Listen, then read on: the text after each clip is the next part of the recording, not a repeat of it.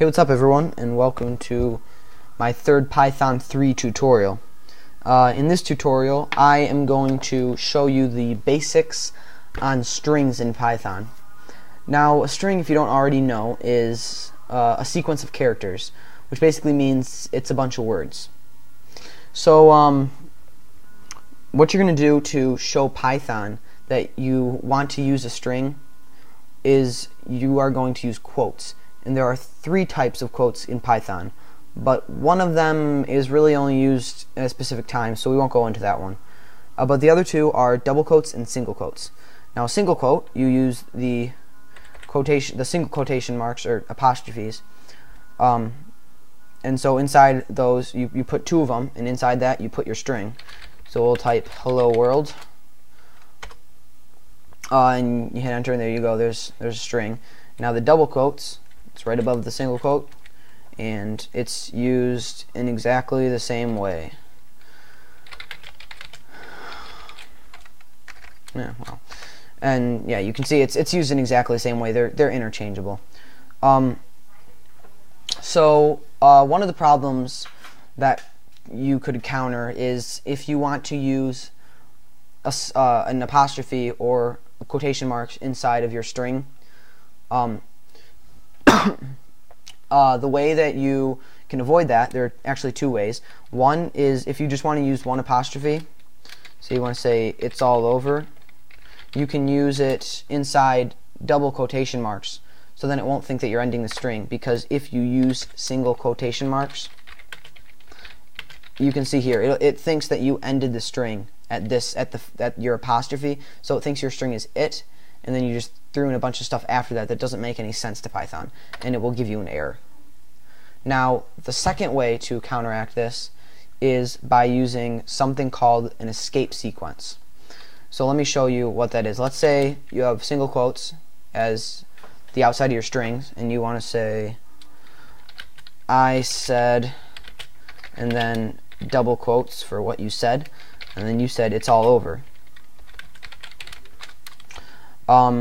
So to make it so that this is not the end of the string, you use an escape sequence, which is a backslash.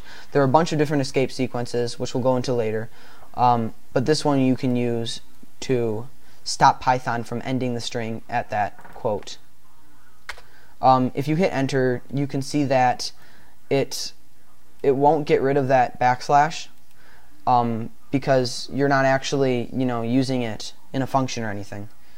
And the way that you're going to output your strings every time you want to use a string in a function in a program is by using the print function. The print function, which is print and then two parentheses, this is used to print whatever you want to print. You're going to be using this to output anything. So inside those two parentheses is where you put what you want to print. So we'll put what's up here. We'll put "I said it's all over," and then I will put the backslash, the escape sequence, right there. Now you can see it prints. You can see right away that it gets rid of that backslash that we got up here. It gets rid of that. It's not there anymore. And also it gets rid of these. It gets rid of the quotes on the end. Because when you print something, it wants it to be, it wants to look nice. You want it to look nice. You don't want to have these quotes on the end because that just looks stupid.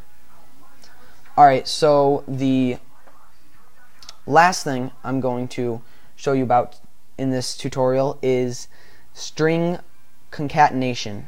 Concatenation is basically putting together a bunch of sequences. That's what the definition is. String concatenation in Python is the same thing. It's putting together, it's concatenating strings. It's putting together strings. So I'll show you real quick what that is and how you can use it. So let's take hello, and then the string world, and you can see it concatenates those two, but maybe not in the way you'd expect. It does not put a space here because it just takes the string hello and then sticks the string world just right next to it. So to stop that, there are, this is one way you can stop that, is by putting a space after hello, and then putting the string world. And so it'll take the string hello with a space after it, and then put the string world right next to it. You could also put the space before world, it doesn't matter. Now there is another way that you can do this is by using the addition sign, and that's basically exactly the same as up here. It just, I guess it looks a little neater. I don't I would normally use the plus sign instead of just having a space there. Another way that you can concatenate strings is by using the comma sign. And when you use comma, you don't have to put a space, or you don't put a space in the string hello, because it'll automatically add the space for you, because it'll take the string hello, then put a space, then put the string world. Another thing you would use the comma for is, okay, let's take, so in your print function, let's put the string hello, and let's put something else. I am, comma, and let's put a number. Let's put 100. So you can use the string to print. You can use the comma to print strings and numbers, because you can't concatenate strings and integers. It won't let you do that because they're not, I don't know, compatible. But if you use the comma sign, it's printing I am, and then it's printing 100. It's not trying to put them together, like, it's not trying to force them together. It's just printing them separately but on the same line. So there you go. That is the end of this tutorial in Python. I showed you how to show that you want strings. You can use single quotes or double quotes, and also how to put a quote inside your string using either putting a single quote inside a string that's called by double quotes, or by using escape sequences using the backslash. I also showed you the print function and string concatenation. Alright, there you go. That's the end of this tutorial. Thanks for watching, and I'll see you next time.